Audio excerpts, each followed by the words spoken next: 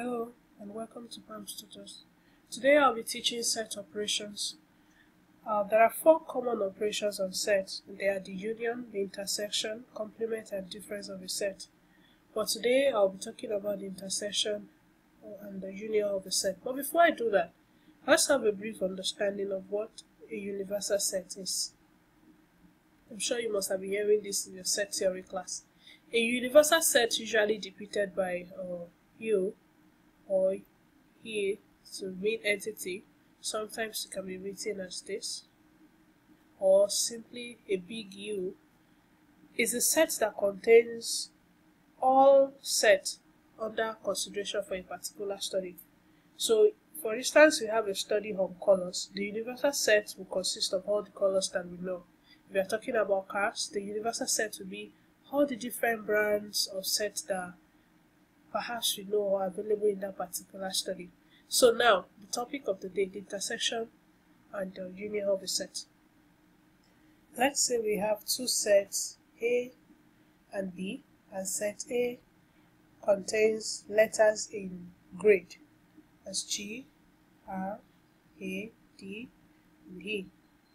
And set B contains letters in grades as G, R, E, A, and T.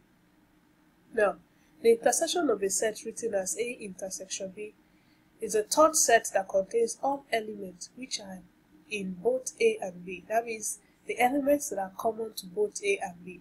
Now, this is why some students mix it up together with union.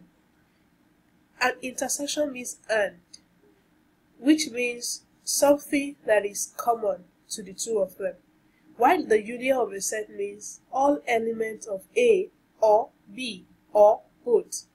Now, with intersection, the elements must be in both A and B. But with union, the element may be in either A or B in both. So let's write out the intersection for these two sets A and B now.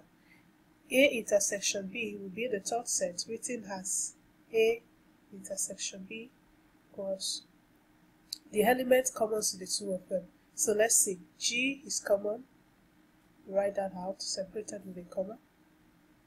Is R common to the two of them? Yes. R, we have R here. A is also common to the two of them, so we write that out. Or let's see another element that is common to the two of them. Is D? No.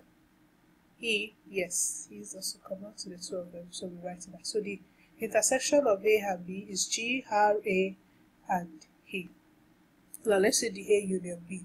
Now what I tell students is, so that you don't confuse yourself, since there is no order in set theory and we don't repeat elements in a set, first write out the element of the set. First set, now here is A, the elements here A, G, R, A, D, E. Then you move to the next set.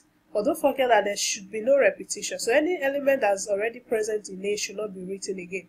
G is already present, so R also present. E is present already. A present. T, no. So we write that again. We write that out. So now you can see that this A union B contains every element in A can be found here. Great. Every element in B, great, can be found here. And also, every element in A intersection B can also be found here without repetition. So that's the difference between A intersection B and A union B. Let me take a real life example. We are familiar with R&B music, R being rhythm and B being blues.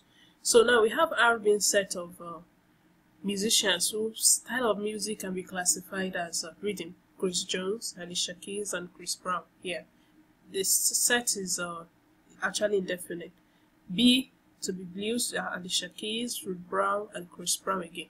Now, R intersection B will be people who sing both rhythm and blues. Now, let's say Alicia Keys. So we have Alicia Keys here. Also, we have Chris Brown, and we have Chris Brown and Chris Brown. So you get the logic. They have to sing the rhythm and blues to be classified as R&B musicians. So now, let's say R intersection B union B will now be all the musicians who sing either rhythm or blues, or they sing both R and B. So that will be the list of all musicians in our set. So we have Grace Jones, we have Alicia Keys, Chris Brown, Alicia Keys again, so we don't have to write it again. We have Ruth Brown, then Chris Brown has already been iterating, so we close our set. And that's that on intersection and union of a set. You can watch out for more videos, more examples on intersection and union of a set, and I'll catch you guys later. Thank you.